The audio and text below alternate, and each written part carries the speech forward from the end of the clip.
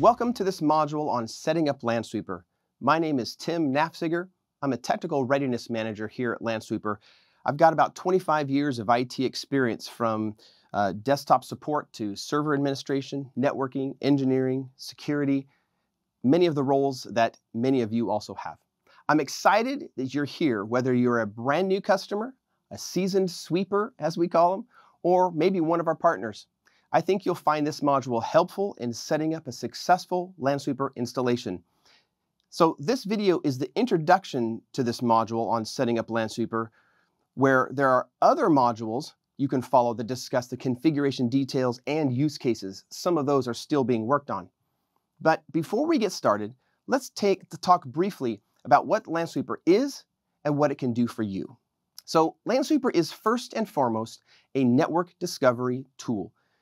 There are multiple ways Lansweeper can discover assets in your network, from agents or agentless, credentials or credentialless, or just by listening and analyzing those network packets. Lansweeper removes the need for those cluttered Excel spreadsheets that are often outdated as soon as they're created by providing a central location where you can see the hardware, the software, vulnerabilities, network diagrams, and so much more. So being an IT professional like yourself, I know the importance of protecting what you have. You might be responsible for the devices connected to the network, or maybe the servers and the data in your environment. Knowledge is key. Lansweeper can provide you the visibility that you need. So let's talk about what is needed to deploy a successful Lansweeper installation and trial. For best results, it's recommended that you install Lansweeper onto a server and into an environment that has internet access.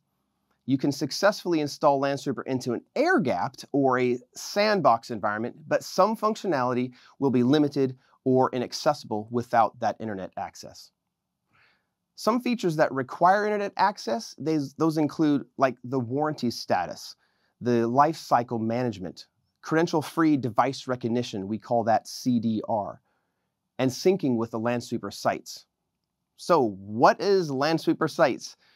Lansweeper Sites is the cloud-based platform where you can also learn about the security vulnerabilities, network diagrams, customized asset views, graphical-based report creation, and the creative dashboards, and of course much more. So I thank you for tuning in to this module on setting up Lansweeper trial.